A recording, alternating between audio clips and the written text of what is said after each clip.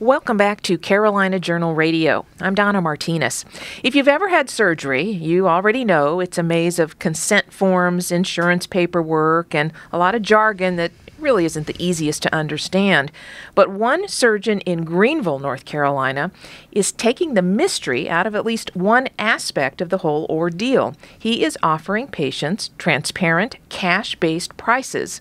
Julie Havlak is associate editor of Carolina Journal. She's been reporting on this innovation in the delivery and cost of health care, and she joins us now to talk about it. Julie, welcome to the program. Thank you. This is our first chance to talk with you, and hope it's the first of many times that you appear here on CJ Radio.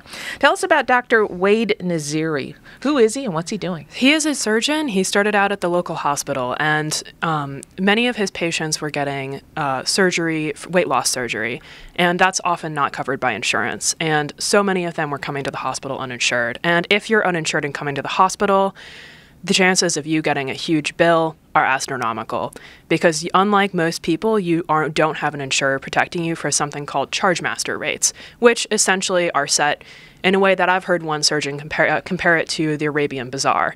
Whenever you go up as an American looking naive, the sender, it might be worth $1. He's going to rack up the price to $100.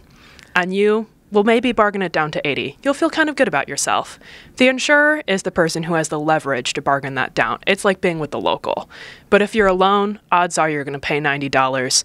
It's going to be a 90% price inflation, and you're going to walk away not knowing what's happened, but you have a huge medical bill. And this was happening to his patients. He had one patient who paid, I want to say $54,000 for weight loss surgery. He provides the same surgery for less than $20,000. How is that even possible that he can cut the costs like that? Part of it is he doesn't have to deal with the middlemen. He doesn't have to deal with insurers. He doesn't have that paperwork. And the other part of it is so much of that is actually just profit.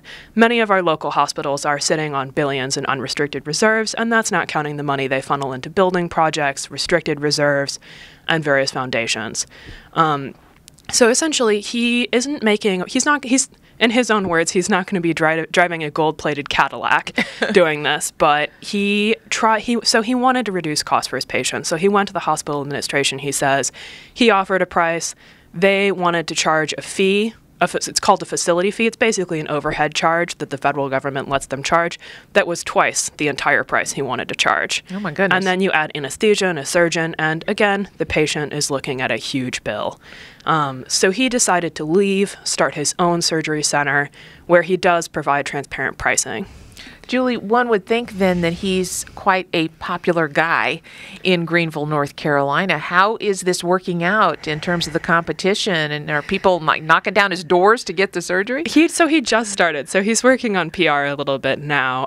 But if you look at other similar cash-based surgery centers, like the Surgery Center of Oklahoma, they are not only nationally famous now, internationally famous, but they're becoming sort of a force of negotiation. My own sister has to get surgery soon, and I've been looking up the surgeries prices on the Oklahoma Surgery Center. It's a good way to bargain your price down. If you know what someone can do the surgery for, you at least, when a huge bill comes, might think to question things like, for a bag of saline, I've been reading through people's medical bills. It costs about $1.07 to reproduce. You wouldn't know that from the hospital charges. Some will charge you $44, some will charge you $66. And the big thing is that particularly when insurance is involved and you have that third party, nobody really knows what's going on because those of us who have insurance are used to paying a copay and a deductible, and then at the end of the whole process you get a partial bill. But the vast majority of it is taken care of by insurance, and that makes it really kind of uninteresting to us to even understand. It's certainly complicated, and many patients certainly don't know their way around what's happening. A lot of patients, it's beginning to change now. There's beginning to become some traction just because there's been such a focus on most people are having in medical debt. They're struggling to pay for their premiums, especially small business owners. You know, Julie, I can imagine some of our listeners might be thinking, that sounds like a great deal. I'm sure he's a great guy over in Greenville and all that. But can someone who's willing to offer a low price like that, what about the quality issue? Is there any concerns about going into someone because, gee, they wouldn't be doing it cheaper unless there was something strange going on? So the joke is that you should never get sick because you never know what might happen. Medical death rates from unexpected preventable medical mistakes are among the leading causes of death for Americans. So you should maybe have some hesitation. However, most of the studies have shown there's almost no correlation between quality and price, because why would there be? So much of what hospitals compete on, because quality metrics are often, again, they're not transparent. Why would they compete? Oftentimes it's the lobby that matters. If you read Unaccountable by Dr. Marty, he has a horrifying story about two doctors. One of them was known as the Raptor for his unfortunate personality. The other one was known as Hodad, standing for Hands of Death and Destruction. Hodad was the charming one. Everybody, all of the important politicians, because he was charming, went to see him. The Raptor, who was famous for hands that were just glacial, didn't move, often ended up operating on the homeless.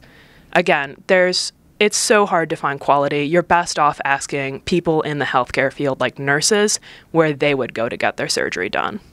You know, Julie, you have been reporting for Carolina Journal on the healthcare beat, essentially, and you're now becoming a wealth of knowledge about this. I can just imagine if anything happens and I need some sort of service, I'm coming first to you to find out what's going on.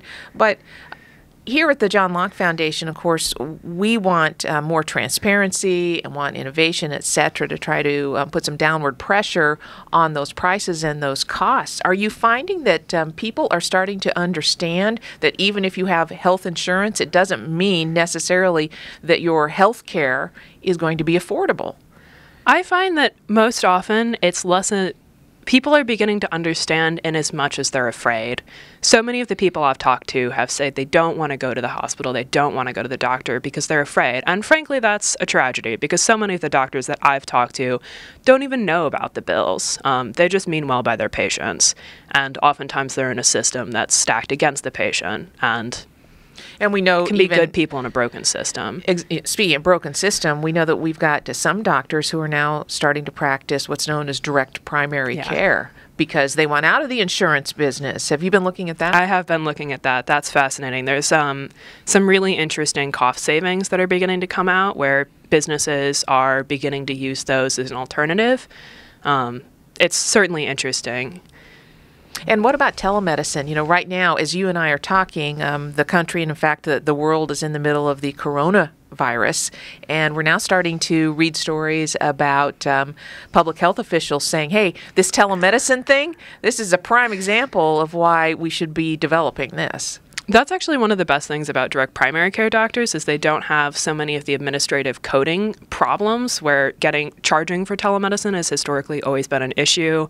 But if you charge more, it's no longer a more affordable service. Direct primary care doctors are actually fascinating in that because many of them, the way they most interact with their patients is FaceTime and the telephone and texting, which you don't always find. Well, it's a pretty fascinating subject, the whole issue of health insurance, health care, and the costs surrounding that. We've been talking with Julie Havlak. She is an associate editor with Carolina Journal. You can read all of her work on this beat at carolinajournal.com. Julie, a pleasure. Hope to have you back soon. Thank you. Thank you.